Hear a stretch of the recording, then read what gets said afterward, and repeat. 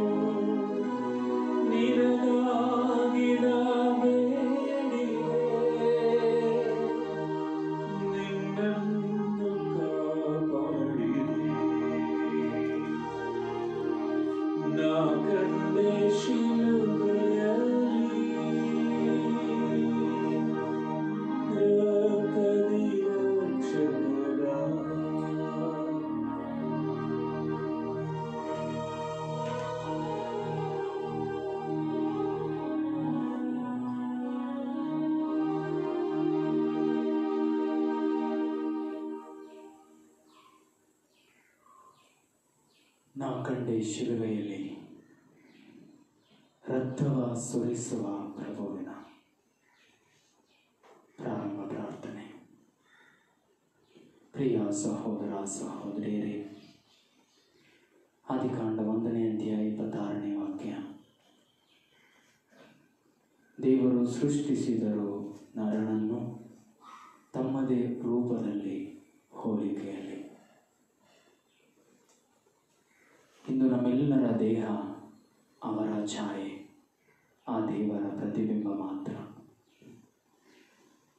ಈ ಶಿಲುಬೆಯ ಹಾದಿಯಲ್ಲಿ ಭಾಗವಹಿಸುವಾಗ ಶಿಲುಬೆಯ ಹಾದಿಯ ಒಂದೊಂದು ಸ್ಥಳ ನಮ್ಮ ದೇಹದ ಒಂದೊಂದು ಅಂಗದೊಂದಿಗೆ ಹೇಗೆ ಹೆಣೆದುಕೊಂಡಿದೆ ಎನ್ನುವಂಥದ್ದನ್ನು ಧ್ಯಾನಿಸೋಣ. ಜೀವಂತ ದೈಹಿಕ ಶಿಲುಬೆಯ ಹಾದಿಯಲ್ಲಿ ಭಾಗವಹಿಸೋಣ. ಸಂತ ಪೌಲರು ಕೊರಿಂಥಿಯರಿಗೆ ಬರೆದ 1ನೇ ಪತ್ರದಲ್ಲಿ ನಿಮ್ಮ ದೇಹ ಪವಿತ್ರಾತ್ಮರ ಗರ್ಭಗುಡಿ ಎಂಬುದನ್ನು ಮರೆತಿರುವಿರೇ ಎಂಬ ಪ್ರಶ್ನೆಯನ್ನು ಕೇಳುತ್ತಾರೆ. ಅಂತೆಯೇ ಈ ಶಿಲುಬೆಯ ಹಾದಿಯಲ್ಲಿ ನಾವು ಪ್ರಭು ಯೇಸುವಿನ ಒಂದೊಂದು ಸ್ಥಳದೊಂದಿಗೆ ನಮ್ಮ ದೇಹದ ಒಂದೊಂದು ಅಂಗವನ್ನು ಧ್ಯಾನಿಸೋಣ. ಆ ದೇಹದ ಒಂದೊಂದು ಅಂಗದೊಂದಿಗೆ ಪ್ರಭುವನ್ನು ಮಹಿಮೆ ಪಡಿಸುತ್ತಾ ನಾವು ಆಲೋಚನೆಯೊಂದಿಗೂ ಮತ್ತು ಧ್ಯಾನಾಸಕ್ತರಾಗಿ ಶಿಲುಬೆ ಹಾದಿಯಲ್ಲಿ ಭಾಗವಹಿಸೋಣ.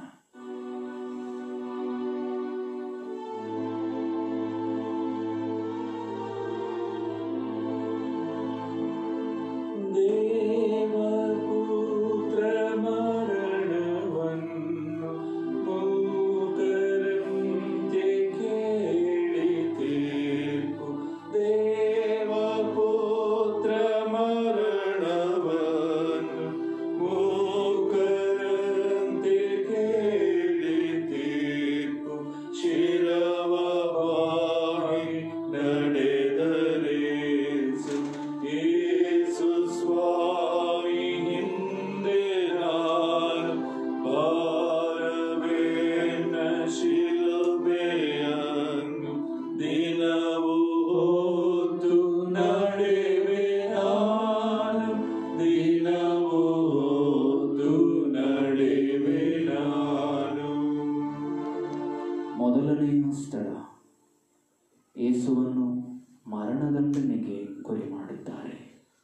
ಸ್ವಾಮಿ ಯೇಸುವೆ, ನಿಮ್ಮನ್ನು ಆರಾಧಿಸಿ ನಮಸ್ಕರಿಸಿ ನಿಮಗೆ ಕೃತಜ್ಞತಾ ಸ್ತೋತ್ರವನ್ನು ಮಾಡುತ್ತಿದ್ದೇವೆ. ಏಕೆಂದರೆ ನಿಮ್ಮ ಪವಿತ್ರ ಶಿಲುಬೆಯಿಂದ ಲೋಕವನ್ನು ರಕ್ಷಿಸಿದ್ದೀರಿ. ಯೇಸು ಮರಣದಂಡನೆಗೆ ಗುರಿಯಾಗುತ್ತಾರೆ. ನಮ್ಮ ದೇಹದ ಯಾವ ಅಂಗ ಅವರನ್ನ ಮರಣದಂಡನೆಗೆ ಗುರಿ ಮಾಡಿತು? ಯಾವ ಅಂಗ ಅವರಿಗೆ ಮರಣದಂಡನೆಯನ್ನು ವಿಧಿಸಿತ್ತು? ಅದು ನಾಲಿಗೆ. ಯೇಸುವಿನ ವಿರುದ್ಧ ಯಹೂದ್ಯರ ನಾಲಿಗೆಗಳು ಮಾತನಾಡುತ್ತವೆ, ಕೂಗುತ್ತವೆ, ಶಿಲುಬೆಗೇರಿಸಿರಿ, ಆತನನ್ನು ಶಿಲುಬೆಗೇರಿಸಿರಿ ಎನ್ನುತ್ತವೆ. ಮುಗ್ಧ ಯೇಸುವಿನ, ನಿರಪರಾಧಿ ಯೇಸುವಿನ, ಯಾವುದೇ ಪಾಪವನ್ನು ಅರಿಯದ ಯೇಸುವಿನ ಮರಣದಂಡನೆ ಯಹೂದ್ಯರ ನಾಲಿಗೆಗಳಿಂದ ಆಗುತ್ತದೆ. ಅಂತೆಯೇ ಇಂದು ಸಹ ನಾವು ನಮ್ಮ ನಾಲಿಗೆಯ ಮೂಲಕ ಎಷ್ಟೋ ಜನರಿಗೆ ತೀರ್ಪು ಕೊಡುತ್ತೇವೆ, ಎಷ್ಟೋ ಇತರ ವ್ಯಕ್ತಿಗಳನ್ನು ದೂರುತ್ತೇವೆ, ಹಾಗೂ ನಮ್ಮದೇ ಆದಂಥ ಸ್ವಂತ ಮನೆ ಸದಸ್ಯರ, ಈಗ ಕ್ವಾರಂಟೈನ್ ಸಮಯದಲ್ಲಿ ಮನೆಯಲ್ಲಿರುವಂತಹ ಮನೆಯ ವ್ಯಕ್ತಿಗಳ ವಿರುದ್ಧ ತಪ್ಪು ಕಂಡುಹಿಡಿಯುವ ಕೆಲಸವನ್ನು ನಾಲಿಗೆ ಮಾಡುತ್ತದೆ. ಈ ನಾಲಿಗೆಯ ಕುರಿತು ಇಂದು ನಾವು ಆಲೋಚಿಸುವುದಾದರೆ, ಈ ನಾಲಿಗೆಯನ್ನು ನಾವು ಸರಿಯಾಗಿ ಯಾವುದಕ್ಕೆ ಬಳಸಬೇಕು? ಎಷ್ಟೋ ಜನರು ಮೂಗರಾಗಿದ್ದಾರೆ, ಮಾತನಾಡಲು ಸಾಧ್ಯವಿಲ್ಲ. ಅವರಿಗಾಗಿ ಬಳಸ್ತೇವಾ? ಅಥವಾ ಪರಿಸ್ಥಿತಿಗಳಿಂದ ಸಾಮಾಜಿಕ ಸ್ಥಿತಿ ಇಲ್ಲದೆ ಮಾತನಾಡಲು ಸಾಧ್ಯವಾಗದೆ ಮೂಕರಾಗಿರುವಂತಹ ದನಿ ಎತ್ತದ ಅಮಾಯಕರಿಗಾಗಿ ಮಾತನಾಡುವ ವ್ಯಕ್ತಿಗಳು ನಾವಾಗಿದ್ದೇವಾ? ಅಥವಾ ಏನೋ ಬಲ್ಲದವರ ಮೇಲೆ ಇನ್ನೂ ಹೆಚ್ಚು ತಪ್ಪು ಹೊರಿಸುವ ಯಹೂದ್ಯರ ನಾಲಿಗೆಗಳು ನಮ್ಮ ನಾಲಿಗೆಗಳಾಗಿವೆಯಾ? ನಮ್ಮ ದನಿಯನ್ನು, ನಮ್ಮ ನಾಲಿಗೆಯನ್ನು ಇತರರಿಗೆ ತೀರ್ಪು ಕೊಡುವುದಕ್ಕಾಗಿ, ದೂರುವುದಕ್ಕಾಗಿ ಬಳಸದೆ ಬಡವರ, ಅವಶ್ಯಕತೆ ಇರುವವರ ಹಕ್ಕುಗಳನ್ನು ಎತ್ತಿ ಹಿಡಿಯುವುದಕ್ಕಾಗಿ ಬಳಸೋಣ. ನಮ್ಮ ಮೇಲೆ ದಯೆ ತೋರಿ ಸ್ವಾಮಿ, ನಮ್ಮ ಮೇಲೆ ದಯೆ ತೋರಿ ಸ್ವಾಮಿ. ವಿಶ್ವಾಸಿಗಳ ಆತ್ಮಗಳು ಸರ್ವೇಶ್ವರನ ಕೃಪೆಯಿಂದ ಸಮಾಧಾನದಲ್ಲಿ ವಿಶ್ರಮಿಸಲಿ.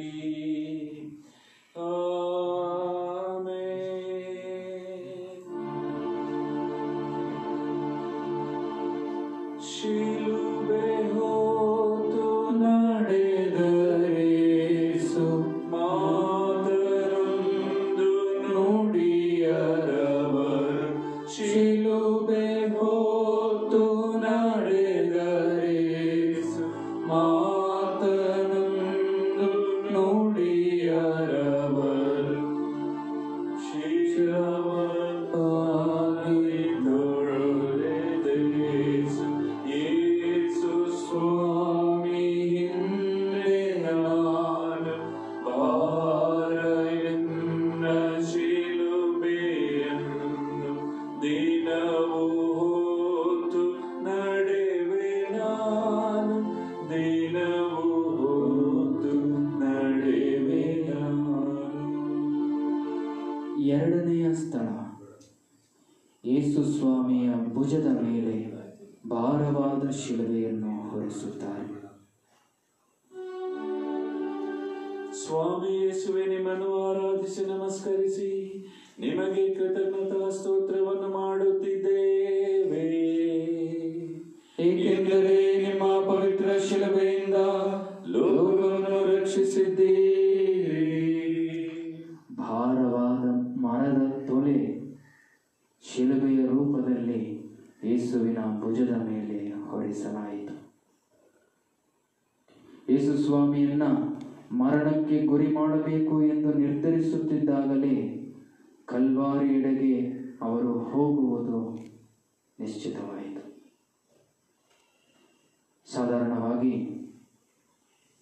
ಬಲಿಯರ್ಪಣೆಗಾಗಿ ಒಯ್ಯುವ ಕುರಿಮರಿಯನ್ನ, ಕಟ್ಟಿಗೆಯನ್ನ ಬಲಿಯರ್ಪಿಸುವ ವ್ಯಕ್ತಿಗಳು ಹೊರುತ್ತಾರೆ. ಇಲ್ಲಿ ಬಲಿಯರ್ಪಣೆಯಾಗುವ ಅದೇ ಕುರಿಮರಿ ತನ್ನ ಬಲಿ ಕಟ್ಟಿಗೆಯನ್ನು ಹೊಣೆಯ ಹೊತ್ತು ನಡೆಯುವುದು ಕಾಣುತ್ತದೆ. ಯೇಸು ಸ್ವಾಮಿಗೆ ಬಹುಶಃ ಭಾರವಾದದ್ದು, ನಾವು ಹೊರುವ ಇದೇ ಶಿಲುಬೆಯ ಮೇಲೆ ನನ್ನನ್ನು ಕೊಲ್ಲುತ್ತಾರೆ ಎನ್ನುವ ಭಾವನೆ. ಆದರೂ ತಮ್ಮ ಭುಜದ ಮೇಲೆ ಭಾರವಾದ ಶಿಲುಬೆಯನ್ನು ಹೊರುತ್ತಾರೆ. ಈ ಸ್ಥಳದಲ್ಲಿ ನಮ್ಮ ಭುಜಗಳನ್ನು ಕುರಿತು ಧ್ಯಾನಿಸೋಣ. ಯೇಸು ಸ್ವಾಮಿ ತನ್ನ ಭಾರವನ್ನು ತನ್ನ ಭುಜದ ಮೇಲೆ ಹೊರಲಿಲ್ಲ, ಇತರರ ಭಾರವನ್ನು ತಮ್ಮ ಭುಜದ ಮೇಲೆ ಹೊರತಾರೆ. ಇದು ನಮ್ಮ ಸ್ವಂತ ಭಾರಗಳನ್ನು ನಾವು ನಮ್ಮ ಭುಜದ ಮೇಲೆ ಹೊರಲು ನಿರಾಕರಿಸ್ತೇವೆ. ನಮ್ಮ ಭಾರಗಳು ವಿದ್ಯಾಭ್ಯಾಸ, ಕೆಲಸ, ಕುಟುಂಬ, ಜವಾಬ್ದಾರಿಗಳು, ಹೀಗೆ ನಮ್ಮದೇ ಆದ ಭಾರಗಳನ್ನು ನಾವು ಹೊರುವುದಕ್ಕೆ ನಿರಾಕರಿಸ್ತೇವೆ. ಇನ್ನು ಬೇರೆಯವರ ಭಾರವನ್ನು ಹೊರಲು ಸಿದ್ಧರಾಗಿದ್ದೇವೆ. ಸಂತ ಪೌಲರು ಗಲಾತ್ಯರಿಗೆ ಬರೆದ ಪತ್ರ 6ನೇ ಅಧ್ಯಾಯ 2ನೇ ವಾಕ್ಯದಲ್ಲಿ, ಒಬ್ಬರು ಮತ್ತೊಬ್ಬರ ಭಾರಗಳನ್ನು ಹೊತ್ತುಕೊಳ್ಳಿ, ಹೀಗೆ ಕ್ರಿಸ್ತನ ನಿಯಮವನ್ನು ಪರಿಪೂರ್ಣಗೊಳಿಸುವಿರಿ ಎನ್ನುತ್ತಾರೆ. ನಮ್ಮ ಭಾರವನ್ನು ಹೊರೋಣ, ಇತರರ ಭಾರವನ್ನು, ಇತರರ ಜವಾಬ್ದಾರಿಗಳನ್ನು ಹೊರಲು ಸಹಾಯ ಹಸ್ತವನ್ನು ನೀಡೋಣ. ನಮ್ಮ ಮೇಲೆ ದಯೆ ತೋರಿ ಸ್ವಾಮಿ, ನಮ್ಮ ಮೇಲೆ ದಯೆ ತೋರಿ ಸ್ವಾಮಿ. ವಿಶ್ವಾಸಿಗಳ ಆತ್ಮಗಳು ಸರ್ವೇಶ್ವರನ ಕೃಪೆಯಿಂದ ಸಮಾಧಾನದಲ್ಲಿ ವಿಶ್ರಮಿಸಲಿ. ಆಮೆನ್. ಎಂದ ಪಾಪ ಹೆಚ್ಚಿಸಿಯೋದು ಶಿಲುಬೆ ಮರದ ಭಾರವನ್ನು, ಎನ್ನ ಪಾಪ ಹೆಚ್ಚಿಸಿಯೋದು ಶಿಲುಬೆ ಮರದ ಭಾರವನ್ನು, ತಾಳಲಾರದೆ ಬಿದ್ದರವರು. ಮೂರನೆಯ ಸ್ಥಳ, ಯೇಸು ಮೊದಲನೆಯ ಸಾರಿ ಮೊಕ್ಕಡೆಯಾಗಿ ಬೀಳುತ್ತಾರೆ. ಸ್ವಾಮಿ ಯೇಸುವೆ, ನಿಮ್ಮನ್ನು ಆರಾಧಿಸಿ ನಮಸ್ಕರಿಸಿ ನಿಮಗೆ ಕೃತಜ್ಞತಾ ಸ್ತೋತ್ರವನ್ನು ಮಾಡುತ್ತಿದ್ದೇವೆ. ಏಕೆಂದರೆ ನಿಮ್ಮ ಪವಿತ್ರ ಶಿಲುಬೆಯಿಂದ ಲೋಕವನ್ನು ರಕ್ಷಿಸಿದ್ದೀರಿ. ಯೇಸು ಮೊದಲನೆಯ ಸಾರಿ ನೆಲಕ್ಕೆ ಬೀಳುತ್ತಾರೆ. ಯೇಸುಗೆ ಅಷ್ಟೇನು ದಣಿವಾಗಿರಲಿಲ್ಲ, ಅದೇ ವೇಳೆ ಅಷ್ಟೇನು ಬಲವಾಗಿಯೂ ಇರಲಿಲ್ಲ. ಆದ್ದರಿಂದ ಮೊದಲನೆಯ ಸಾರಿ ನೆಲಕ್ಕೆ ಬೀಳುವಾಗ ತಮ್ಮ ಮೊಣಕಾಲಿನ ಮೇಲೆ ಬೀಳುತ್ತಾರೆ. ನಾವು ಸಹ ನಾವು ಬಲಹೀನರು ಎಂದೆಣಿಸುವಾಗ ನೆಲಕ್ಕೆ ಬೀಳುತ್ತೇವೆ, ನಮ್ಮ ಮೊಣಕಾಲಿನ ಮೇಲೆ ಬೀಳುತ್ತೇವೆ. ಹಲವಾರು ಸಾರಿ ನಮ್ಮ ಜೀವನಗಳಲ್ಲಿ ನಾವು ಬಲಹೀನರಾಗುತ್ತೇವೆ, ಸಮಸ್ಯೆಗಳ ಮೂಲಕ ಖಿನ್ನರಾಗುತ್ತೇವೆ. ನಾವು ದೇವರ ಮುಂದೆ ಮೊಣಕಾಲಿನ ಮೇಲೆ ಬೀಳುತ್ತೇವಾ? ದೇವರ ಮುಂದೆ ಮೊಣಕಾಲೂರಿ, ದೇವರೇ ನಾನು ಬಲಹೀನ, ನನ್ನ ಬಲಹೀನತೆಯಲ್ಲಿ ನೀವು ಬಲವುಳ್ಳವರಾಗಿದ್ದೀರಿ, ನನ್ನ ಮೊಣಕಾಲಿನಲ್ಲಿ ಶಕ್ತಿ ಇಲ್ಲ, ನೀವು ನನ್ನನ್ನು ಶಕ್ತಗೊಳಿಸಿರಿ ಎನ್ನುವ ಇಬ್ರಿಯರ ಪತ್ರ 12ನೇ ಅಧ್ಯಾಯ 12ನೇ ವಾಕ್ಯದಂತೆ ದೇವರ ಮುಂದೆ ಸಂಪೂರ್ಣವಾಗಿ ನಮ್ಮನ್ನೇ ಸಮರ್ಪಿಸಿಕೊಂಡು ಮೊಣಕಾಲಿನ ಮೇಲೆ ನಿಲ್ಲುವವರಾಗಿದ್ದೇವೆ. ಪ್ರಭು ತಮ್ಮ ಬಲಹೀನತೆಯಲ್ಲಿ ದೇವರ ಮುಂದೆ ಮೊಣಕಾಲಿನ ಮೇಲೆ ಬೀಳುತ್ತಾರೆ. ಅಂತೆಯೇ ನಾವು ನಮ್ಮ ಬಲಹೀನತೆಯಲ್ಲಿ ದೇವರ ಮುಂದೆ ಮೊಣಕಾಲೂರೋಣವೇ? ನಮ್ಮ ಮೇಲೆ ದಯೆ ತೋರಿ ಸ್ವಾಮಿ, ನಮ್ಮ ಮೇಲೆ ದಯೆ ತೋರಿ ಸ್ವಾಮಿ. ವಿಶ್ವಾಸಿಗಳ ಆತ್ಮಗಳು ಸರ್ವೇಶ್ವರನ ಕೃಪೆಯಿಂದ ಸಮಾಧಾನದಲ್ಲಿ ವಿಶ್ರಮಿಸಲಿ. ಆಮೆನ್. ಯೇಸು ಸ್ವಾಮಿಯನ್ನು ಕಂಡು ಮೇರಿ ಮಾತೆ ಅತ್ತರೆಷ್ಟು. ಯೇಸು ಸ್ವಾಮಿಯನ್ನು ಕಂಡು ಮೇರಿ ಮಾತೆ ಅತ್ತರೆಷ್ಟು.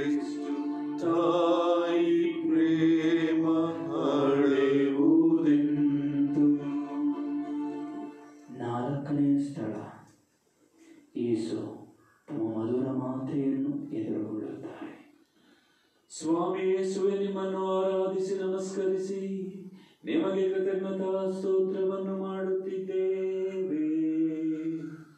ಏಕೆಂದರೆ ನಿಮ್ಮ ಪವಿತ್ರ ಶಿಲುಬೆಯಿಂದ ಲೋಕವನ್ನು ರಕ್ಷಿಸಿದ್ದೀರಿ. ತಾಯಿ, ದೇವರು ಈ ಭೂಮಿಯಲ್ಲಿ ಸೃಷ್ಟಿ ಮಾಡಿರುವ ಅತ್ಯದ್ಭುತವಾದ ಅನನ್ಯವಾದ ಒಂದು ಸೃಷ್ಟಿ ಕಾರ್ಯ. ಇದು ಆ ತಾಯಿ ತನ್ನ ಮಗನು ಮರಣದೆಡೆಗೆ ಪ್ರಯಾಣ ಮಾಡುವುದನ್ನು ಕಾಣುತ್ತಾಳೆ. ತಾಯಿ ಮಗ ಮುಖಾಮುಖಿಯಾಗಿ ಭೇಟಿ ಮಾಡುತ್ತಾರೆ. ಇಬ್ಬರ ಕಣ್ಣುಗಳು ಲೀನವಾಗುತ್ತವೆ. ಮರಿಯಳ ಹೃದಯ, ಯೇಸುವಿನ ಹೃದಯ ನೋವಿನಿಂದ ಆವೃತವಾಗುತ್ತದೆ.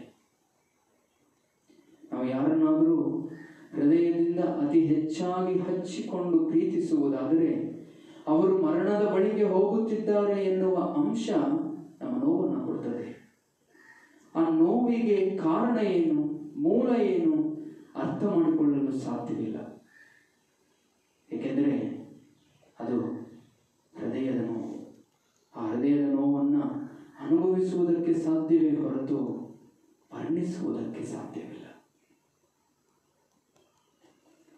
ನಾವು ಎಷ್ಟೋ ಸಾರಿ ನಮ್ಮ ಜೀವನದಲ್ಲಿ ನಮ್ಮನ್ನು ಪ್ರೀತಿಸುವವರಿಲ್ಲ, ನಾನು ಪ್ರಮುಖಳಲ್ಲ, ನಾನು ಬಲಹೀನ, ನನಗೆ ಸುರಕ್ಷತೆ ಇಲ್ಲ ಎಂದಾಗಲೆಲ್ಲ ನಾವು ನಮ್ಮ ತಾಯಂದಿರಿಗೆ ಸ್ವಂತ ಅವರಿಗೆ ನಾವು ಮೀಸಲಾಗಿದ್ದೇವೆ ಎನ್ನುವಂಥದ್ದನ್ನು ಗ್ರಹಿಸಬೇಕು. ಆ ಹೃದಯ, ನಮ್ಮೆಲ್ಲರ ಹೃದಯ ಮಾಂಸದಿಂದ ತುಂಬಿದೆ, ಅಥವಾ ಆ ಹೃದಯಗಳು ಕಲ್ಲಾಗಿ ಹೋಗಿವೆ. ನಮ್ಮ ಮೇಲೆ ದಯೆ ತೋರಿ ಸ್ವಾಮಿ, ನಮ್ಮ ಮೇಲೆ ದಯೆ ತೋರಿ ಸ್ವಾಮಿ. ವಿಶ್ವಾಸಿಗಳ ಆತ್ಮಗಳು ಸರ್ವೇಶ್ವರನ ಕೃಪೆಯಿಂದ ಸಮಾಧಾನದಲ್ಲಿ ವಿಶ್ರಮಿಸಲಿ.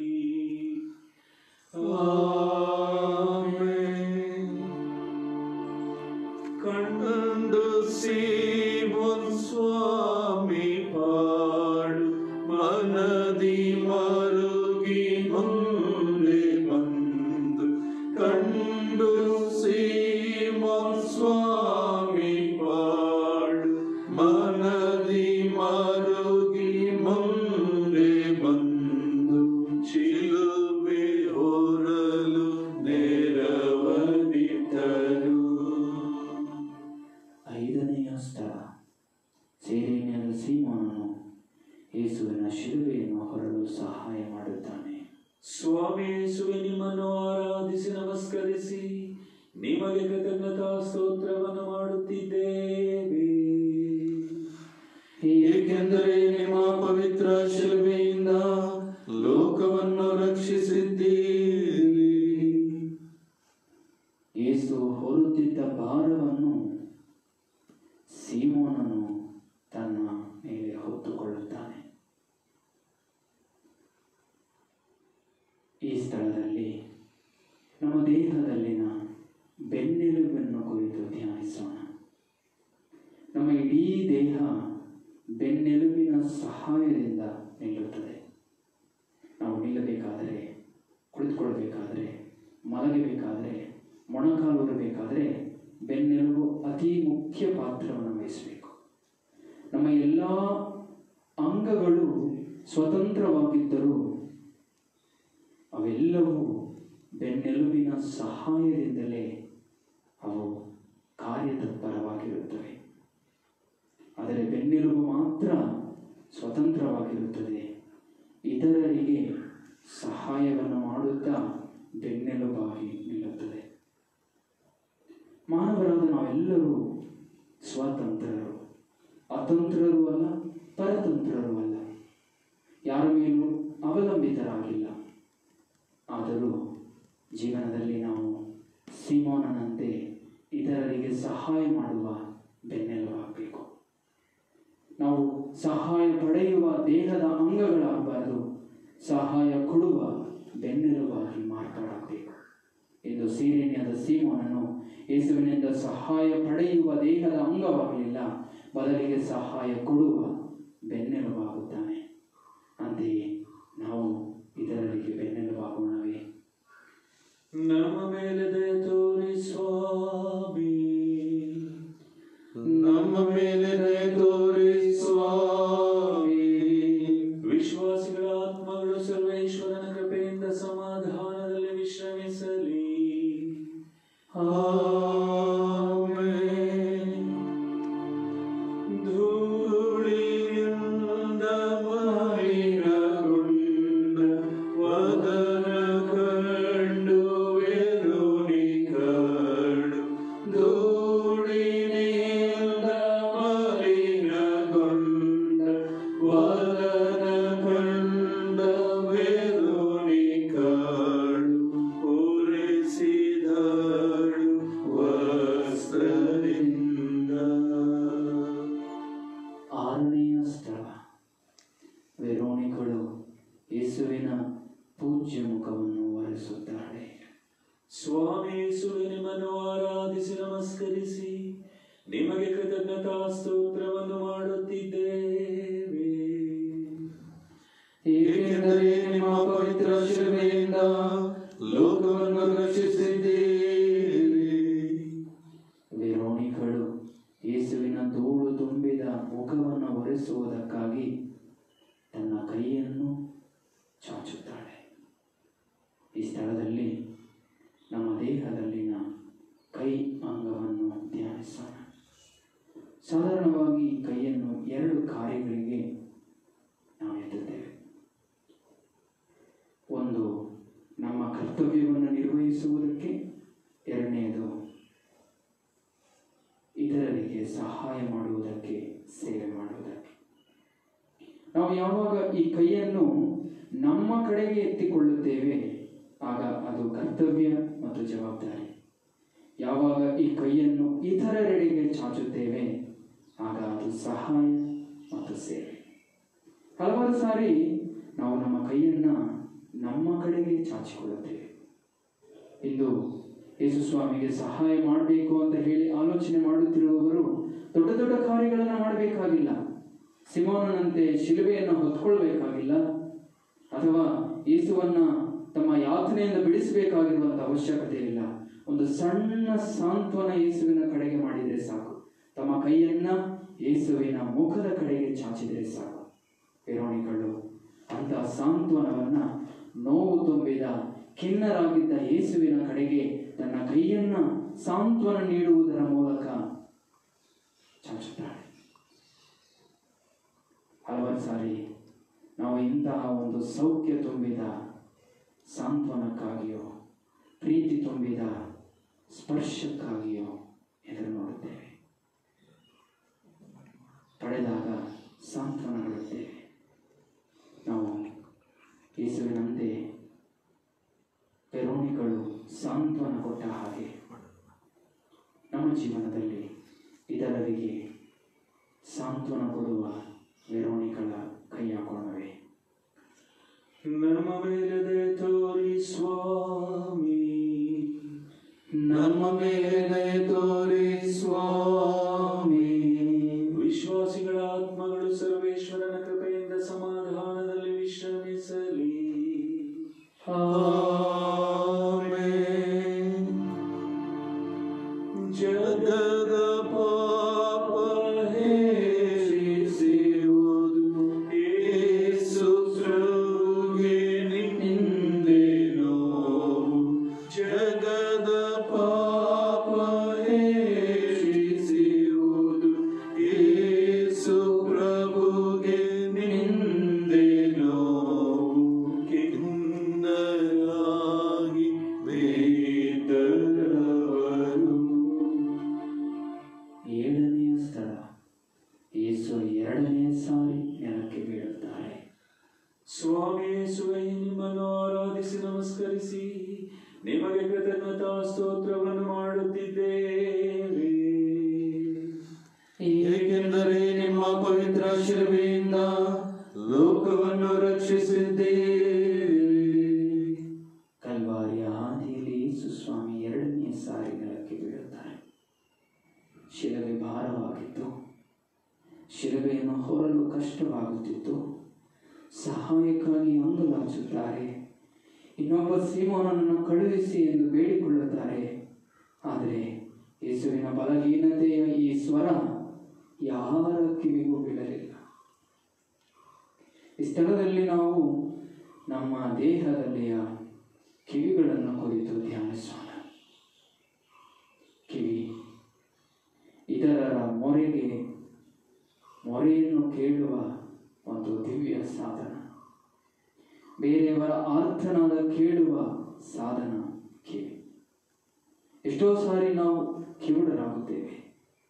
ನಮಗೆ ಬೇಕಾಗಿರುವ ಸ್ವರಗಳನ್ನು, ದನಿಗಳನ್ನು, ಶಬ್ದಗಳನ್ನು ಮಾತ್ರ ಕೇಳುತ್ತೇವೆ ವಿನಃ ಇತರರ ನೋವಿನ, ಕಷ್ಟದ, ಕಣ್ಣೀರಿನ ಸ್ವರ ನಮ್ಮ ಕಿವಿಗೆ ಬೀಳಲು ಇಚ್ಛಿಸುವುದಿಲ್ಲ. ಇತರರು ನಮ್ಮ ಸ್ವರಕ್ಕೆ ಕಿವಿಗೊಡುವುದಕ್ಕೆ, ನಮ್ಮ ಮಾತುಗಳನ್ನು ಕೇಳಿಸಿಕೊಳ್ಳುವುದಕ್ಕೆ ಅಪೇಕ್ಷಿಸುತ್ತೇವೆ. ಆದರೆ ನಾವು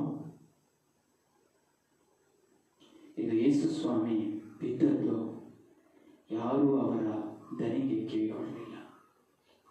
ಅಂತೆಯೇ ಇಂದು ನಾವು ಕಿವಿಗೊಡದೆ ಹೋದಾಗ ಎಷ್ಟೋ ವ್ಯಕ್ತಿಗಳು ಯೇಸುವಿನಂತೆ ತಡವರಿಸಿ ಬೀಳುತ್ತಲೇ ಇದ್ದಾರೆ. ನಾವು ಕೇಳುತ್ತಲೂ ಇಲ್ಲ, ಕೇಳಿಸಿಕೊಳ್ಳುವ ಪ್ರಯತ್ನವನ್ನು ಮಾಡುತ್ತಲೂ ಇಲ್ಲ. ನಮ್ಮ ಕಿವಿಗಳು ಇತರರ ಅರ್ಥನಾದ ಕೇಳಿಸಿಕೊಳ್ಳುವ ಸಾಧನವನ್ನಾಗಿಸಿಕೊಳ್ಳೋಣ. ನಮ್ಮ ಮೇಲೆ ದಯೆ ತೋರಿ ಸ್ವಾಮಿ, ನಮ್ಮ ಮೇಲೆ ದಯೆ ತೋರಿ ಸ್ವಾಮಿ.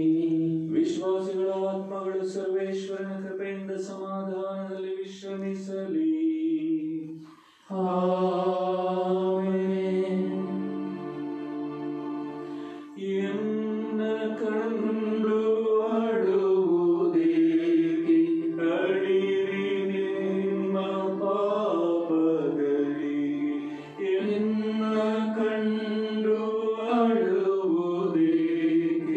ಅಳಿರಿ ನಿಮ್ಮ ಪಾಪಗಳಿಗೆ. ಓದೀತರೆಲ್ಲ ಜನಕ್ಕೆ.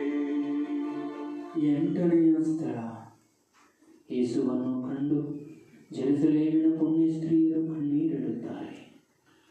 ಸ್ವಾಮಿ ಯೇಸುವೆ, ನಿಮ್ಮನ್ನು ಆರಾಧಿಸಿ ನಮಸ್ಕರಿಸಿ ನಿಮಗೆ ಕೃತಜ್ಞತಾ ಸ್ತೋತ್ರವನ್ನು ಮಾಡುತ್ತಿದ್ದೇವೆ.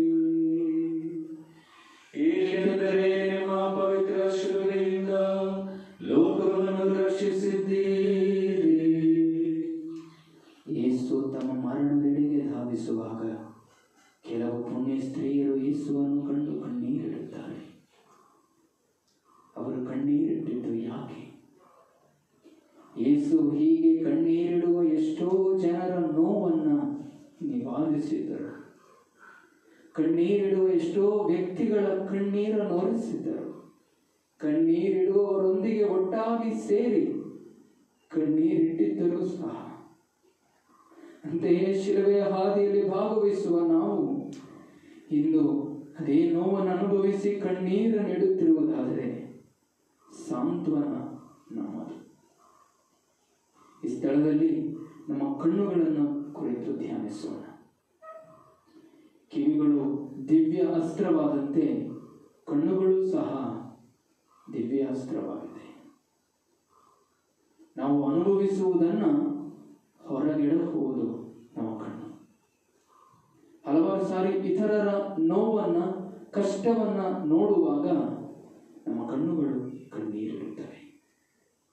ನಮ್ಮ ದೇಹದ ಅಂಗಗಳಿಗೆ ನೋವುಂಟಾದಾಗ ನಮ್ಮ ಕಣ್ಣಿನಿಂದ ಕಣ್ಣೀರು ಧಾರಾಕಾರವಾಗಿ ಹರಿದು ಬರುತ್ತದೆ. ನಮಗೆ ನೋವಾಗಿದೆ ಅನ್ನುವಂಥದ್ದನ್ನು ತೋರ್ಪಡಿಸಬೇಕಾದರೆ ಕಣ್ಣುಗಳಿರಬೇಕು. ದೃಷ್ಟಿ ಇರಬೇಕಾದ ಅವಶ್ಯಕತೆ ಇಲ್ಲ, ಕಣ್ಣಿರಬೇಕು. ಕಣ್ಣಿದ್ದರೆ ಕಣ್ಣಿಂದ ಧಾರಾಕಾರವಾಗಿ ಕಣ್ಣೀರು ಹರಿದು ಬರುತ್ತದೆ. ಆಗ ನೋವಾಗಿದೆ, ನೋವನ್ನು ಅನುಭವಿಸುತ್ತಿದ್ದೇವೆ ಎನ್ನುವಂಥ ಅಂಶ ನಮಗೆ ತಿಳಿದು ಬರುತ್ತದೆ. ನಮಗೆ ಕಣ್ಣಿದೆಯೇ? ನಮ್ಮ ಮೇಲೆ ದಯೆ ತೋರಿ ಸ್ವಾಮಿ,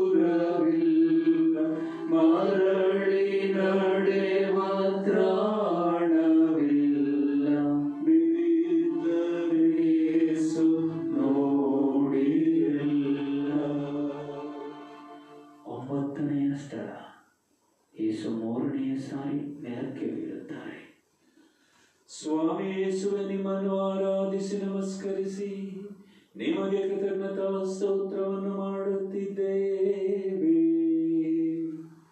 ಏಕೆಂದರೆ ನಿಮ್ಮ ಪವಿತ್ರ ಶಿಲುಬೆಯಿಂದ ಲೋಕವನ್ನು ರಕ್ಷಿಸಿದ್ದೀರಿ. ಯೇಸು ಮೂರನೆಯ ಸಾರಿ ನೆಲಕ್ಕೆ ಬೀಳಲು ಕಾರಣ ಅವರ ಕಾಲುಗಳು ಬಲಹೀನವಾಗುವುದಕ್ಕೆ.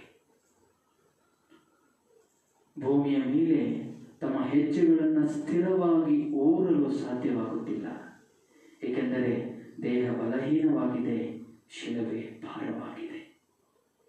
ಕಾಲುಗಳು ಬಲ ಕಳೆದುಕೊಂಡ ಕಾರಣ ಯೇಸು ನೆಲಕ್ಕೆ ಬೀಳುತ್ತಾರೆ. ಸಾಧಾರಣವಾಗಿ ಜೀವನದಲ್ಲಿ ಕೆಲವು ಸಾರಿ ನಾವು ಸುರಕ್ಷಿತರಲ್ಲ ಎನ್ನುವ ಭಾವನೆ ನಮಗೆ ಬರುತ್ತದೆ. ಅದರಲ್ಲೂ ವಿಶೇಷವಾಗಿ ನಮಗೆ ನಡೆಯಲು ಸಾಧ್ಯವಿಲ್ಲ ಎಂದಾಗ ಈ ಸುರಕ್ಷಿತವಲ್ಲ ಎನ್ನುವ ಭಾವನೆ ಹೆಚ್ಚಾಗುತ್ತದೆ. ಯಾರಾದರೂ ಅಪಘಾತಕ್ಕೊಳಗಾದರೆ ಅಥವಾ ತಮ್ಮ ಕಾಲುಗಳನ್ನು ಕಳೆದುಕೊಂಡರೆ, ನಡೆಯುವ ಶಕ್ತಿಯನ್ನು ಕಳೆದುಕೊಂಡಾಗ ಸಾಧಾರಣವಾಗಿ ಜೀವನದಲ್ಲಿ ನಾನು ಸುರಕ್ಷಿತನಲ್ಲ ಅನ್ನುವಂತಹ ಒಂದು ಭಾವನೆ ಬರ್ತದೆ. ಉದಾಹರಣೆಗೆ ಈ ಕೊರೋನಾ ವೈರಸ್ನ ವೇಳೆಯಲ್ಲಿ ನಾವೆಲ್ಲರೂ ಮನೆಯೊಳಗೆ ಇರಬೇಕು ಎಂದಾಗ ನಮ್ಮ ಜೀವನಗಳಲ್ಲಿ ಒಂದು ರೀತಿ ನಾವು ಸುರಕ್ಷಿತರಲ್ಲ ಎನ್ನುವ ಭಾವನೆ ಮನೆ ಮಾಡಲು ಪ್ರಾರಂಭ ಮಾಡುತ್ತದೆ. ಈ ಸ್ಥಳದಲ್ಲಿ ನಮ್ಮ ಕಾಲುಗಳನ್ನು ಕುರಿತು ಧ್ಯಾನಿಸೋಣ.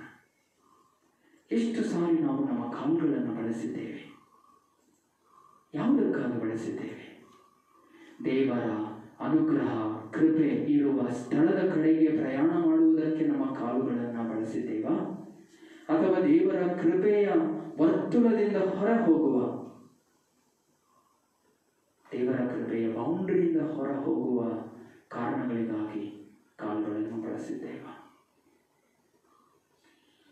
ನಮ್ಮ ಮೇಲೆ ದಯೆ ತೋರಿ ಸ್ವಾಮಿ, ನಮ್ಮ ಮೇಲೆ ದಯೆ ತೋರಿ ಸ್ವಾಮಿ. ವಿಶ್ವಾಸಿಗಳ ಆತ್ಮಗಳು ಸರ್ವೇಶ್ವರನ ಕೃಪೆಯಿಂದ ಸಮಾಧಾನದಲ್ಲಿ ವಿಶ್ರಮಿಸಲಿ. ಆಮೆನ್. ಮಾನಭಂಗ ಮಾಡಲೆಂದು ಯೇಸು ವಸ್ತ್ರ ಸೆಳೆದ ಶತ್ರು, ಮಾನಭಂಗ ಮಾಡಲೆಂದು ಯೇಸು ವಸ್ತ್ರ ಸೆಳೆದ ಶತ್ರು, ಕ್ರೂರನು ಅನೇತರವರು. 10ನೆಯ ಸ್ಥಳ, ಯೇಸುವಿನ ಬಟ್ಟೆಗಳನ್ನು ಕಳಚಿ ಬೆತ್ತಲೆಯಾಗಿಸುತ್ತಾರೆ. ಸ್ವಾಮಿ ಯೇಸುವೆ, ನಿಮ್ಮನ್ನು ಆರಾಧಿಸಿ ನಮಸ್ಕರಿಸಿ ನಿಮಗೆ ಕೃತಜ್ಞತಾ ಸ್ತೋತ್ರವನ್ನು ಮಾಡುತ್ತಿದ್ದೇವೆ. ಏಕೆಂದರೆ ನಿಮ್ಮ ಪವಿತ್ರ ಶಿಲುಬೆಯಿಂದ ಲೋಕವನ್ನು ರಕ್ಷಿಸಿದ್ದೀರಿ. ಯೇಸುವಿನ ಬಟ್ಟೆಗಳನ್ನು ಕಳಚಿದಾಗ ಕಲ್ವಾರಿ ಬೆಟ್ಟದಲ್ಲಿದ್ದ ಎಲ್ಲರೂ ಅವರ ನಗ್ನತೆಯನ್ನು ನೋಡುತ್ತಾರೆ. ಚರ್ಮ ನಮ್ಮ ದೇಹದ ಅತಿ ಮುಖ್ಯವಾದಂತಹ, ಮೃದುವಾದಂತಹ, ಸೂಕ್ಷ್ಮವಾದಂತಹ ಅಂಗ. ಈ ಚರ್ಮ ಕೊಯ್ಯಲ್ಪಟ್ಟಾಗ ಅಥವಾ ಸುಡಲ್ಪಟ್ಟಾಗ, ಗಾಯವಾದಾಗ ನಮಗೆ ನೋವನ್ನು ಕೊಡುತ್ತದೆ. ಇದೇ ಚರ್ಮ ಅವಮಾನವನ್ನು ಅನುಭವಿಸುತ್ತದೆ. ನಮ್ಮ ಬಟ್ಟೆಗಳು ಹರಿದು ಹೋದಾಗ, ನಮ್ಮನ್ನು ನಾಚಿಕೆಗೀಡು ಮಾಡಿದಾಗ, ನಮ್ಮ ನಗ್ನತೆಯನ್ನು ಪ್ರದರ್ಶಿಸಿದಾಗ ಈ ಚರ್ಮ ನಮಗೆ ನೋವನ್ನು ಕೊಡುತ್ತದೆ. ಇದೇ ಚರ್ಮ ನಮ್ಮನ್ನು ಪಾಪಕ್ಕೂ ಕರೆದೊಯ್ಯಬಹುದು. ಒಂದು ಕಾಲ ಇತ್ತು, ನಮ್ಮ ಬಟ್ಟೆಗಳು ಹರಿದು ಹೋದರೆ ಅವಮಾನ ಪಡುತ್ತಿದ್ದವು. ಕಾಲ ಬದಲಾಗಿದೆ. ಈಗ ವ್ಯಕ್ತಿಗಳು ಬೇಕು ಅಂತ ಹೇಳಿ ತಮ್ಮ ಬಟ್ಟೆಗಳನ್ನು ಕಡಿಮೆ ಮಾಡಿಕೊಳ್ಳುತ್ತಾರೆ. ಕಾರಣ, ತಮ್ಮ ಬಿಳಿ ಚರ್ಮವನ್ನು ಇತರರಿಗೆ ತೋರ್ಪಡಿಸುವುದಕ್ಕಾಗಿ. ಒಂದು ಕಾಲ ಇತ್ತು, ನಾವು ಬಟ್ಟೆಗಳು ಹರಿದು ಹೋದರೆ ಹೊಲ್ಕೊಳ್ತಾ ಇದ್ವಿ. ಈಗ ಕಾಲ ಬಂದಿದೆ, ಮಕ್ಕಳು ಅಂಗಡಿಗಳಿಂದ ಬಟ್ಟೆಗಳನ್ನು ತಂದು ಮನೆಯಲ್ಲಿ ಕುಳಿತು ಫ್ಯಾಷನ್ಗೋಸ್ಕರ ಹರಿತಾ ಇದ್ದಾರೆ. ಕಾರಣ, ನನ್ನ ಚರ್ಮ ಇದು ನಿಮ್ಮ ಚರ್ಮ ಪ್ರಿಯರೇ, ಬೇರೆಯವರನ್ನ ಪಾಪಕ್ಕೆ ಪೀಡಿಸಿದೆ. ನಮ್ಮ ಮೇಲೆ ದಯೆ ತೋರಿ ಸ್ವಾಮಿ, ನಮ್ಮ ಮೇಲೆ ದಯೆ ತೋರಿ ಸ್ವಾಮಿ. ವಿಶ್ವಾಸಿಗಳ ಆತ್ಮಗಳು ಸರ್ವೇಶ್ವರನ ಕೃಪೆಯಿಂದ ಸಮಾಧಾನದಲ್ಲಿ ವಿಶ್ರಮಿಸಲಿ.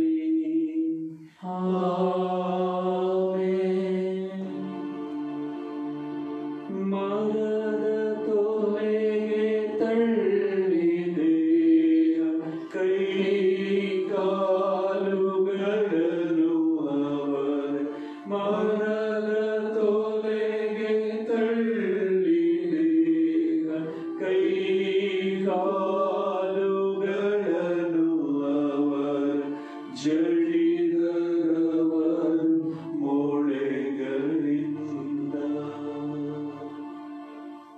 11ನೇ ಸ್ಥಳ, ಯೇಸುವಿನ ಕೈ ಕಾಲುಗಳಿಗೆ ಮೊಳೆಗಳನ್ನು ಜಡಿಯುತ್ತಾರೆ. ಸ್ವಾಮಿ ಯೇಸುವೆ, ನಿಮ್ಮನ್ನು ಆರಾಧಿಸಿ ನಮಸ್ಕರಿಸಿ ನಿಮಗೆ ಕೃತಜ್ಞತಾ ಸ್ತೋತ್ರವನ್ನು ಮಾಡುತ್ತಿದ್ದೇವೆ. ಏಕೆಂದರೆ ನಿಮ್ಮ ಪವಿತ್ರ ಶಿಲುಬೆಯಿಂದ ಲೋಕವನ್ನು ರಕ್ಷಿಸಿದ್ದೀರಿ. ಕಬ್ಬಿಣದ ಮೊಳೆಗಳು ಯೇಸುವಿನ ಅಂಗೈಗಳಲ್ಲೂ ಅಂಗಾಲುಗಳಲ್ಲೂ ಜಡಿಯಲಾಯಿತು. ಅಂಗೈ ನಮ್ಮ ದೇಹದ ಅತಿ ಮುಖ್ಯ ಭಾಗ, ಅಂಗಾಲು ಸಹ. ದೇವರು ಮನುಷ್ಯನನ್ನು ತನ್ನ ಹತ್ತಿರಕ್ಕೆ ಇಟ್ಟುಕೊಳ್ಳಲು ಬಳಸಿದ ಅಂಗೈ. ಯೆಶಾಯ ಪ್ರವಾದಿಯ ಗ್ರಂಥ 49ನೇ ಅಧ್ಯಾಯ 16ನೇ ವಾಕ್ಯದಲ್ಲಿ, ಇಗೋ ನಾನು ನಿನ್ನನ್ನು ನನ್ನ ಅಂಗೈಗಳಲ್ಲಿ ಚಿತ್ರಿಸಿಕೊಂಡಿದ್ದೇನೆ ಎಂದು ದೇವರು ನುಡಿಯುತ್ತಾರೆ. ಯೇಸುವಿನ ಅಂಗೈಗಳಲ್ಲಿ ಮೊಳೆಗಳನ್ನು ಜಡಿಯುವುದರ ಮೂಲಕ ದೇವರಿಗೆ ನೋವನ್ನುಂಟು ಮಾಡುವುದು ಮಾತ್ರವಲ್ಲ, ಅವರು ರಕ್ತ ಸುರಿಸಿ ನೋವನ್ನು ಅನುಭವಿಸಿ ಮರಣದ ಪರ್ಯಂತ ನೋವನ್ನು ಅನುಭವಿಸಿದ್ದು ಮಾತ್ರವಲ್ಲ, ಬದಲಿಗೆ ದೇವರ ಕೈಯಲ್ಲಿದ್ದ ಮನುಷ್ಯನ ಚಿತ್ರಣವನ್ನು ಅಸ್ತವ್ಯಸ್ತ ಮಾಡಲು ಈ ರೋಮನ್ ಸೈನಿಕರು ಪ್ರಯತ್ನಿಸುತ್ತಾರೆ. ದೇವರ ಪುತ್ರನಾದ ಯೇಸುವಿನ ಕೈಗಳಲ್ಲಿ ಚಿತ್ರಿತರಾದ ಕಲಾಕೃತಿಗಳು ಮನುಷ್ಯ. ಆ ಮನುಷ್ಯನ ಚಿತ್ರಣವನ್ನೇ ಹೊಡೆದು ಚಿತ್ರಗೊಳಿಸಿದ ಈ ಮನುಷ್ಯ.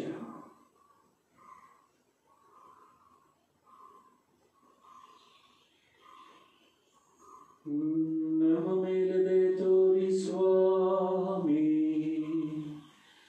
ನಮ್ಮ ಮೇಲೆ ದಯೆ ತೋರಿ ಸ್ವಾಮಿ. ವಿಶ್ವಾಸಿಗಳ ಆತ್ಮಗಳು ಸರ್ವೇಶ್ವರನ ಕೃಪೆಯಿಂದ ಸಮಾಧಾನದಲ್ಲಿ ವಿಶ್ರಮಿಸಲಿ.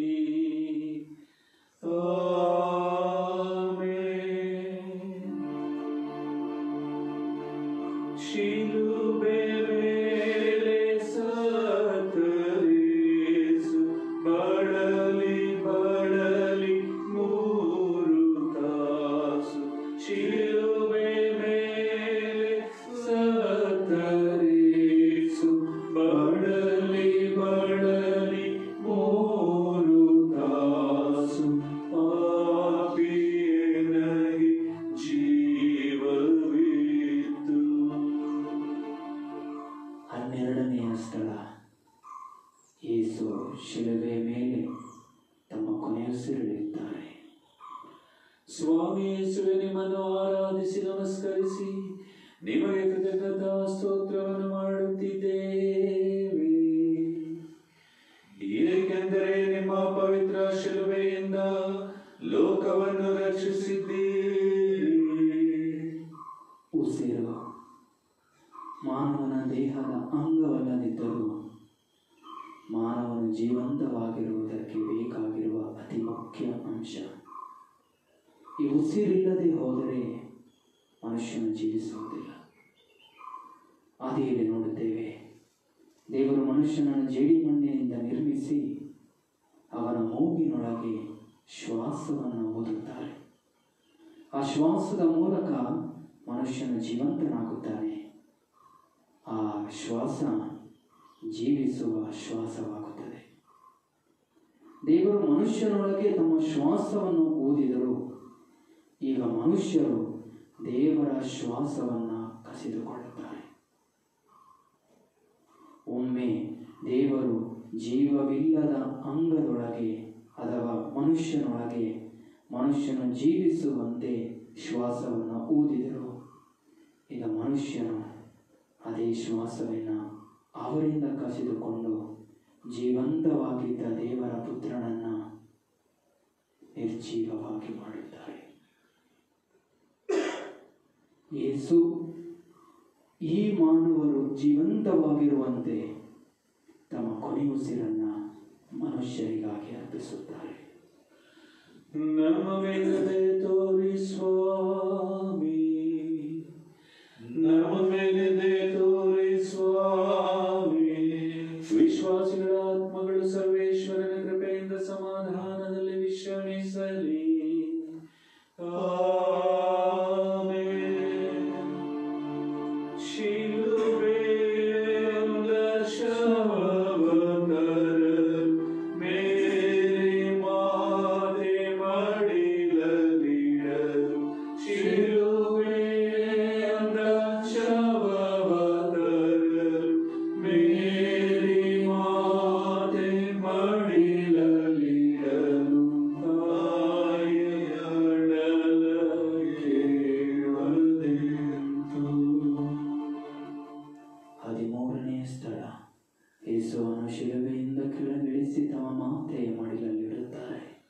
ಸ್ವಾಮಿ ಯೇಸುವೆ, ನಿಮ್ಮನ್ನು ಆರಾಧಿಸಿ ನಮಸ್ಕರಿಸಿ ನಿಮಗೆ ಕೃತಜ್ಞತಾ ಸ್ತೋತ್ರವನ್ನು ಮಾಡುತ್ತಿದ್ದೇವೆ.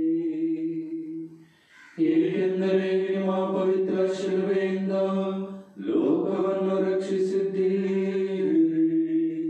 ಯೇಸುವನ್ನು ಶಿಲುಬೆಯಿಂದ ಕೆಳಗಿಳಿಸಿ ಅವರನ್ನು ಇಡಲು ಆಯ್ಕೆ ಮಾಡಿದ ಸ್ಥಳ ಶ್ರೇಷ್ಠ ಮಾತೆಯ ಮಡಿಲು. ಈ ಮಡಿಲು ನಮ್ಮ ದೇಹದಲ್ಲಿರುವಂತಹ ಒಂದು ಅತ್ಯದ್ಭುತವಾದ ಅಂಗ. ಕಾರಣ, ಇದರ ಪ್ರಯೋಜನ ಇರುವುದು ನಮಗಲ್ಲ, ಇತರರಿಗೆ. ಇದು ನಮಗೆ ಪ್ರಮುಖವಲ್ಲ, ಬೇರೆಯವರಿಗೆ ಪ್ರಮುಖವಾಗಿರುತ್ತದೆ. ಇದು ನಮ್ಮ ಮಡಿಲು ಇತರರಿಗೆ ಪ್ರಯೋಜನವಾಗಿದೆಯೇ ಎನಿಸಿ ನೋಡೋಣ. ಮಕ್ಕಳಾಗಿ ನಾವು ಹಲವಾರು ಸಾರಿ ಊಟ ಮಾಡಲು ನಮ್ಮ ತಾಯಿಯ ಮಡಿಲನ್ನು ಬಳಸಿದ್ದೇವೆ. ನಾವು ನಮ್ಮ ತಾಯಿಯ ಮಡಿಲಲ್ಲೇ ಬೆಳೆದಿದ್ದೇವೆ. ನಾವು ಕಿನ್ನರಾದಾಗ, ನಾವು ನಮ್ಮ ಅತೀ ಪ್ರೀತಿಸಿದಂತಹ ವ್ಯಕ್ತಿಗಳನ್ನು ಕಳೆದುಕೊಂಡಾಗ ನಮ್ಮ ತಾಯಿಯೋ ಪತ್ನಿಯೋ ಮಗಳೋ ಯಾರದ್ದೋ ಒಬ್ಬರ ಮಡಿಲಿನಲ್ಲಿ ಮುಖವನ್ನು ಹುದುಗಿಸಿ ಗೋಳಾಡಿದ್ದೇವೆ. ಆ ಮಡಿಲು ಇಂಥ ಸಂದರ್ಭಗಳಲ್ಲಿ ನಮಗೆ ಸಾಂತ್ವನವನ್ನು ಕೊಟ್ಟಿದೆ. ಅದೇ ತಾಯಿಯ ಮಡಿಲಿನಲ್ಲಿ ಇಂದು ಯೇಸುವಿನ ಶರೀರವನ್ನು ಇರಿಸಿದ್ದಾರೆ. ಆ ತಾಯಿಯ ಮಡಿಲು ಸಾಂತ್ವನ ಕೊಟ್ಟಿದ್ದು ಮಾತ್ರವಲ್ಲ, ಸತ್ತ ತನ್ನ ಮಗನ ದೇಹಕ್ಕೆ ಸ್ಥಳವಾಗುತ್ತದೆ. ಇಂದು ನಿನ್ನ ಮಡಿಲು ಖಿನ್ನರಾಗಿರುವ, ಗೊಂದಲ ತುಂಬಿರುವ, ನೋವನ್ನು ಅನುಭವಿಸುವ ನಿನ್ನ ನೆರೆಯವರಿಗೆ ಸಾಂತ್ವನದ ಸ್ಥಳವಾಗಿದೆ. ಇತರರು ನಿನ್ನ ಮಡಿಲನ್ನು ಅಪೇಕ್ಷಿಸಿ ಅದರಲ್ಲಿ ತಲೆ ಇಡಲು ನಿನ್ನೆಡೆಗೆ ಧಾವಿಸುವಷ್ಟು ಪ್ರೀತಿಮಯ ವ್ಯಕ್ತಿ ನೀನಾಗಿದ್ದೀಯ. ನಮ್ಮ ಮೇಲೆ ದಯೆ ತೋರಿ ಸ್ವಾಮಿ, ನಮ್ಮ ಮೇಲೆ ದಯೆ ತೋರಿ ಸ್ವಾಮಿ. ವಿಶ್ವಾಸಿಗಳ ಆತ್ಮಗಳು ಸರ್ವೇಶ್ವರನ ಕೃಪೆಯಿಂದ ಸಮಾಧಾನದಲ್ಲಿ ವಿಶ್ರಮಿಸಲಿ.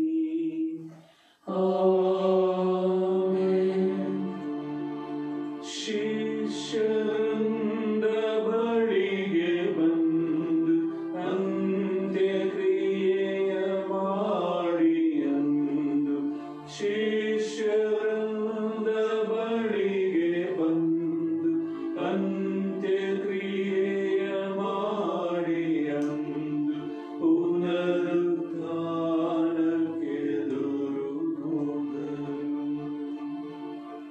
14ನೇ ಸ್ಥಳ, ಯೇಸುವನ್ನು ಸಮಾಧಿ ಮಾಡುತ್ತಾರೆ.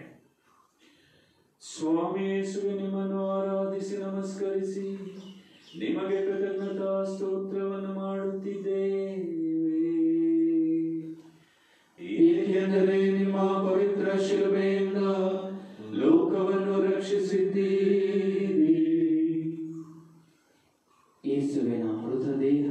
ಸಮಾಧಿಯಲ್ಲಿರಿಸುತ್ತಾರೆ.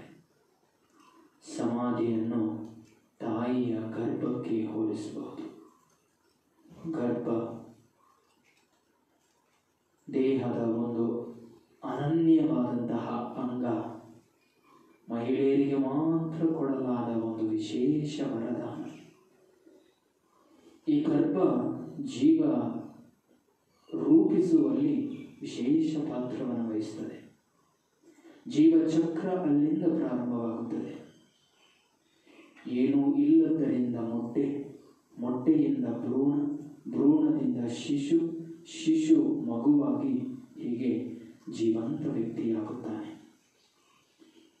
ಅಂತೆಯೇ ಯೇಸುವನ್ನು ಈ ಭೂತಾಯಿಯ ಗರ್ಭದಲ್ಲಿ ಇರಿಸುತ್ತಾರೆ. ಯೇಸು ಸ್ವಾಮಿ ತನ್ನ ತಾಯಿಯ ಗರ್ಭದಲ್ಲಿ 9 ತಿಂಗಳು ಬೆಳೆದರು. ತದನಂತರ ಹೊರಗೆ ಬಂದರು.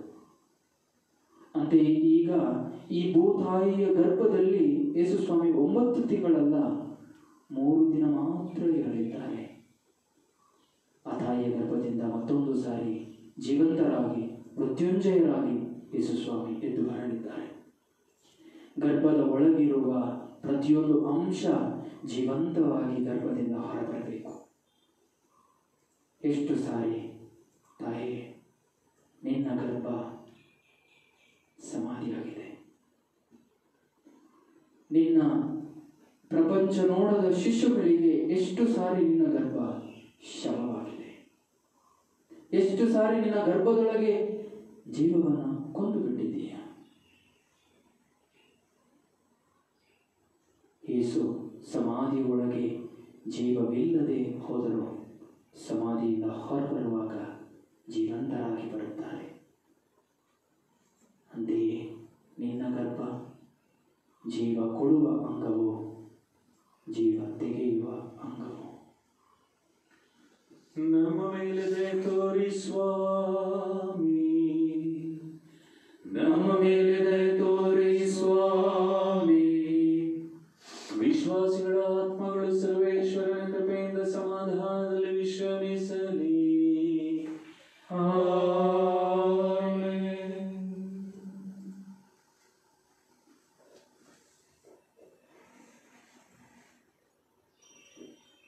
ಮುಕ್ತಾಯ ಪ್ರಾರ್ಥನೆ. ಪ್ರೀತಿಮಯ ದಯಾಳು ದೇವರೇ, ಮನುಷ್ಯನನ್ನು ನಿಮ್ಮದೇ ರೂಪದಲ್ಲಿ ಹೋಲಿಕೆಯಲ್ಲಿ ಸೃಷ್ಟಿಸಿದಿರಿ. ಅಂತೆಯೇ ನಮ್ಮ ದೇಹದಲ್ಲಿರುವ ಪ್ರತಿಯೊಂದು ಅಂಗ ನಿಮ್ಮದೇ ಹೋಲಿಕೆ, ನಿಮ್ಮದೇ ಸೃಷ್ಟಿ.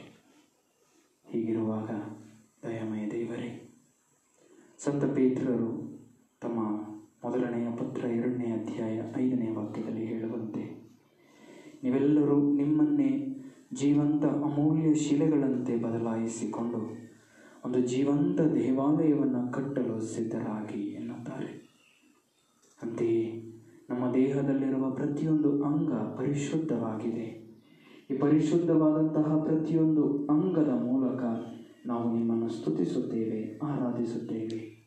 ಅಷ್ಟೇ ಅಲ್ಲದೆ ಈ ಪ್ರತಿಯೊಂದು ಅಂಗದ ಮೂಲಕ ಚಿತ್ರಿತವಾದ ನಮ್ಮ ಇಡೀ ದೇಹ ನಿಮ್ಮ ಆಲಯವಾಗಿರುವಂತೆ ಕರುಣಿಸಿರಿ. ನಮ್ಮ ದೇಹ ಇನ್ನು ಮುಂದೆ ನಿಮ್ಮ ಗರ್ಭಗುಡಿಯಾಗುವಂತೆ ಪ್ರಧಾನಿಸಿರಿ. ನಮ್ಮ ಪ್ರಭು ಕ್ರಿಸ್ತರ ಮುಖಾಂತರ ನಿಮ್ಮನ್ನು ಪ್ರಾರ್ಥಿಸುತ್ತೇವೆ. ಜಗದ್ಗುರುಗಳ ಅವಶ್ಯಕತೆಗಳಿಗಾಗಿ ಪ್ರಾರ್ಥಿಸೋಣ. ಸ್ವರ್ಗದಲ್ಲಿರುವ ನಮ್ಮ ತಂದೆಯೇ, ನಿಮ್ಮ ನಾಮ ಪೂಜಿತವಾಗಲಿ, ನಿಮ್ಮ ರಾಜ್ಯ ಬರಲಿ, ನಿಮ್ಮ ಚಿತ್ತ ಸ್ವರ್ಗದಲ್ಲಿ ನೆರವೇರುವ ಪ್ರಕಾರ ಭೂಮಿಯಲ್ಲಿಯೂ ನೆರವೇರಲಿ. ನಮ್ಮ ಅನುದಿನದ ಆಹಾರವನ್ನು ಇಂದು ನಮಗೆ ನೀಡಿರಿ. ನಮಗೆ ತಪ್ಪು ಮಾಡಿದವರನ್ನು ನಾವು ಕ್ಷಮಿಸುವ ಪ್ರಕಾರ ನಮ್ಮ ಪಾಪಗಳನ್ನು ಕ್ಷಮಿಸಿರಿ. ನಮ್ಮನ್ನು ಶೋಧನೆಗೆ ಒಳಪಡಿಸದೆ ಕೇಡಿನಿಂದ ನಮ್ಮನ್ನು ರಕ್ಷಿಸಿರಿ. ಪ್ರಭು ನಿಮ್ಮೊಡನೆ ಇದ್ದಾರೆ, ಸ್ತ್ರೀಯರಲ್ಲಿ ನೀವು ಧನ್ಯರು ಮತ್ತು ನಿಮ್ಮ ಉದರದ ಫಲವಾದ ಯೇಸು ಧನ್ಯರು. ಪರಿಶುದ್ಧ ತಾಯಿಯೇ ದೇವಮಾತೆ, ಪಾಪಿಗಳಾಗಿರುವ ನಮಗಾಗಿ ಈಗಲೂ ನಮ್ಮ ಮರಣದ ಸಮಯದಲ್ಲಿಯೂ ಪ್ರಾರ್ಥಿಸಿರಿ. ಪಿತನಿಗೂ ಸುತನಿಗೂ ಮತ್ತು ಪವಿತ್ರಾತ್ಮರಿಗೂ ಮಹಿಮೆಯಾಗಲಿ, ಆದಿಯಾಗಿ ಈಗಲೂ ಯಾವಾಗಲೂ ಯುಗಾಂತರಕ್ಕೂ amen. Pace Domine, pace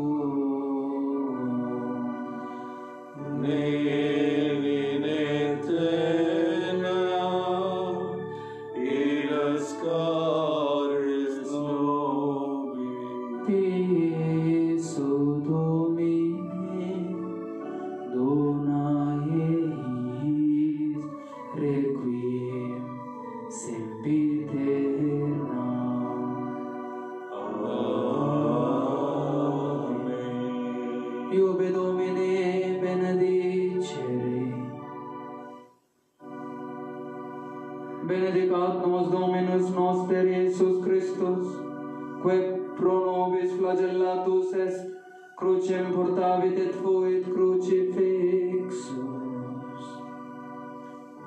Amen. ಆತ್ಮೀಯರೇ, ಆಧ್ಯಾತ್ಮಿಕವಾಗಿ ದಿವ್ಯಬಲಿ ಪೂಜೆಯಲ್ಲಿ ಭಾಗವಹಿಸಿ ಆಧ್ಯಾತ್ಮಿಕ ಪರಮಪ್ರಸಾದ ಸ್ವೀಕರಿಸಿ ಶಿಲುಬೆಯ ಹಾದಿಯಲ್ಲಿ ಭಾಗವಹಿಸಿರುವ ನಾವು ಈ ಶಿಲುಬೆಯ ಆಶೀರ್ವಾದಕ್ಕಾಗಿ ಮೊಣಕಾಲೂರೋಣ. ಯಾರು ಉಪವಾಸ, ದಾನ ಧರ್ಮ, ಪ್ರಾರ್ಥನೆಗಳಿಂದ ತಪಸ್ಸು ಕಾಲ ಅಭಿಯಾನವನ್ನು ಮಾಡುತ್ತಿದ್ದೇವೆ ಅಂಥವರಿಗೆ ದಿವ್ಯಬಲಿ ಪೂಜೆಯಲ್ಲಿ ಭಾಗವಹಿಸಿ ಶಿಲುಬೆಯ ಹಾದಿಯಲ್ಲಿ ಭಾಗವಹಿಸಿದವರಿಗೆ ಧರ್ಮಸಭೆ ವಿಶೇಷವಾದ ಪಾಪಕ್ಷಮೆಯ ಆಶೀರ್ವಾದವನ್ನು ದಯಪಾಲಿಸುತ್ತದೆ. ಅಂಥ ಪಾಪಕ್ಷಮೆಯ ಆಶೀರ್ವಾದಕ್ಕಾಗಿ ಮೊಣಕಾಲೂರಿ, ಕಣ್ಣುಗಳನ್ನು ಮುಚ್ಚಿ, ಕರಗಳನ್ನು ಜೋಡಿಸಿ ಭಕ್ತಿಯಿಂದ ಪ್ರಾರ್ಥಿಸೋಣ.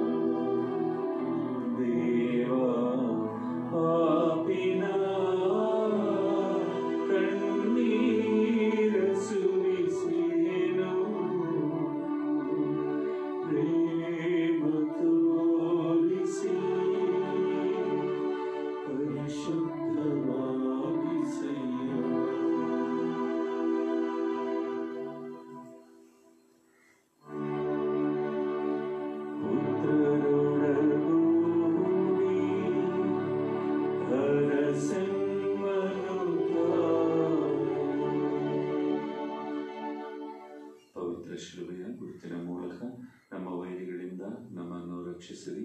ನಮ್ಮ ಸರ್ವೇಶ್ವರ ಪಿತನ, ಸುತನ ಮತ್ತು ಪವಿತ್ರಾತ್ಮರ ನಾಮದಲ್ಲಿ ಆಮೆನ್.